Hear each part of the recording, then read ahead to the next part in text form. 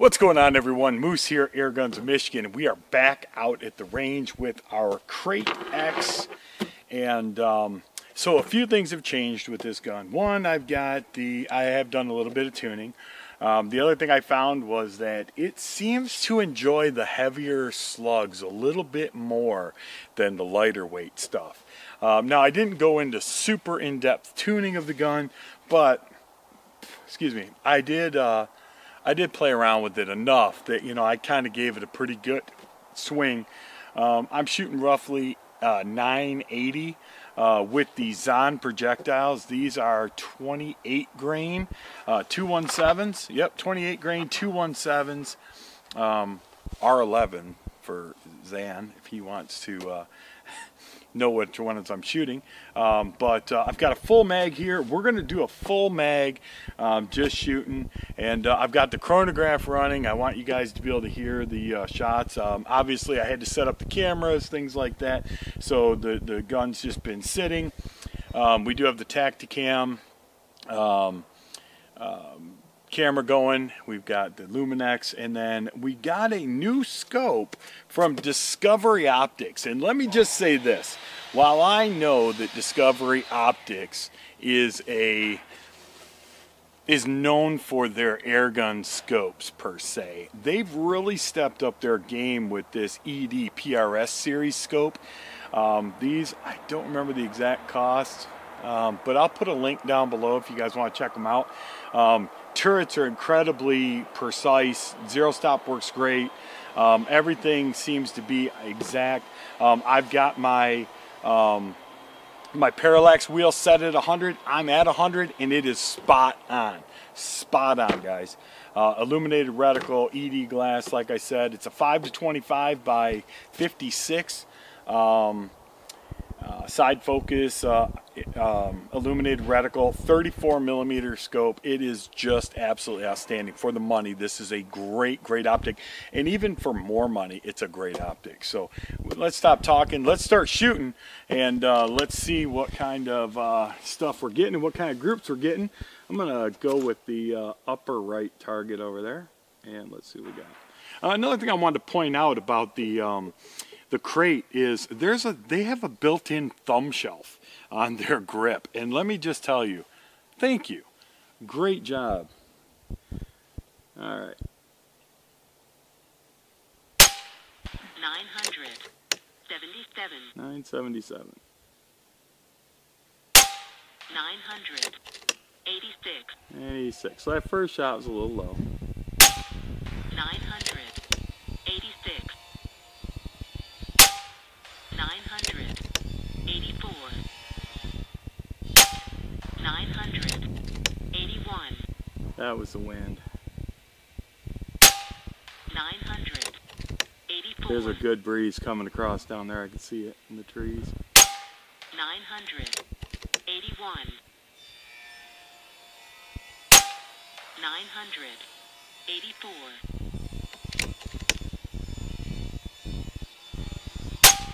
979. 984.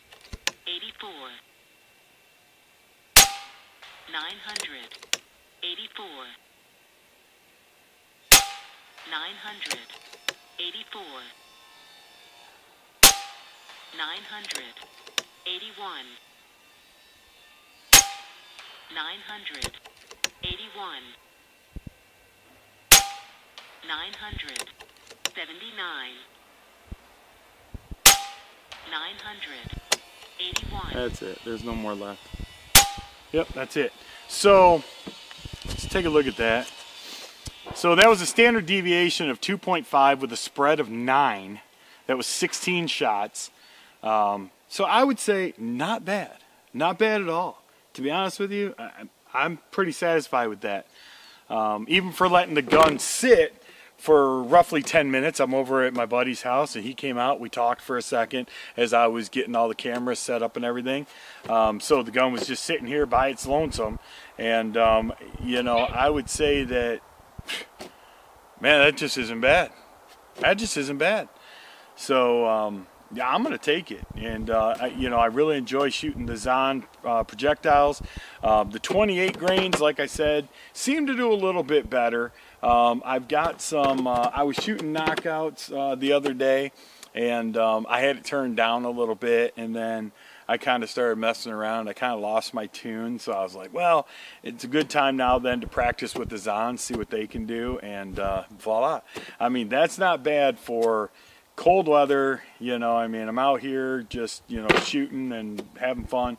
Haven't really micro tuned it or anything like that, so there's still a lot of tunability that can be done to this gun. You know, we can certainly increase the reg, shoot it a little bit faster, see what it does, and but that's the fun of making all these videos, right? Is to get you guys coming back for more. So next time we come out, you know, I'll do a little bit more pre-tuning before I shoot my next video on the Krait X.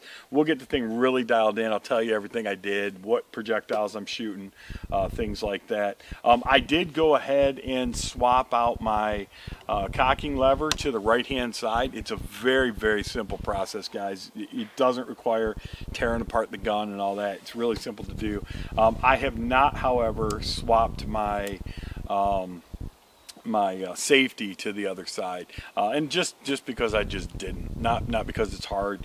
Basically, star bit pulls out, pull that, flip them around the other side, star bit them back together, and now you got a thumb flipper on the other side. So I just keep it over here because it seems to work pretty well for me. When I'm getting ready to shoot, I can just knock the safety with my thumb. Does everything it should. The gun is tethered, you know, obviously you guys can see that, but I want to make something very clear about tethering, and it's a very common misconception. In a unregulated gun, having a tethering system does actually impact the shooting of the gun, but in a regulated gun, it in fact does not. All I'm doing is supplying a constant 3,000 psi to the gun. The regulator is only at 150 bar, so I'm not below that regulator pressure. I'm above it, and so all I'm doing is just supplying the gun with a solid flow of air, which does not affect how my groups are going to be downrange. Now it would if I was doing a long shot string, but this gun is definitely capable of shooting one full magazine above reg. So it's not an impacting thing, and I know that that's confusing, and I get the confused people on my channel sometimes that are making comments like, well, you had it tethered, I wonder how it would do without. Well, there's your answer. It's not a bonus to have a gun that is regulated on a tethering system, other than the fact that I don't have to keep stopping and refilling my gun during all of my shooting and everything else. So like I said, we just shot one magazine. This gun is 100% capable of shooting 2 or 3 magazines on a single charge. So, you know, just want to kind of throw that out there so I don't get a bunch of hate mail or, you know, hater comments. You know, I mean, I get it. You know, it can be confusing when you're in this, and you're new to this, or you hear somebody say, well, tethering makes a difference. No, it does in an unregulated gun. Right. If I had an unregulated gun and I was tethered, it is going to impact it. Like my Air Force Texans, for example. Having them tethered is going to give it a different outcome than if it was not tethered, because you're always shooting at a constant pressure. But with, like I said, with a regulator, the bottle is going to hold more than 3,000 psi. So, and my reg is only, like I said, at 150 bar. So, you know, we're well below that. But anyway, with that being said, I'm Moose. This is Airguns of Michigan. I certainly appreciate you guys hanging out. If you would, do me a favor, give this video a thumbs up. Another favor, if you're not subscribed, do me a favor, subscribe. It's kind of funny, like 2/3 of my views are people that are not subscribed to my channel. And I don't know if it's just that you've never signed up for YouTube, but having an account on YouTube isn't like, you know, like they're not going to infiltrate you. You just simply use an email address just to sign up, and it'll inform you, if you so choose, on new videos through your email. But you can always turn that off. Tell it, I don't want notifications, and then and you'll never hear from them. But it does allow you to subscribe to channels. It does allow you to thumbs up. It does allow you to comment, things like that as well. So if you guys were ever wondering why you can't comment and you can't thumbs up and you can't do that, that's why. So anyway, with that being said, I'm Moose. I appreciate you guys and hope to see you guys again soon. And we'll talk to you guys all next time. Till then, be good to each other and God bless.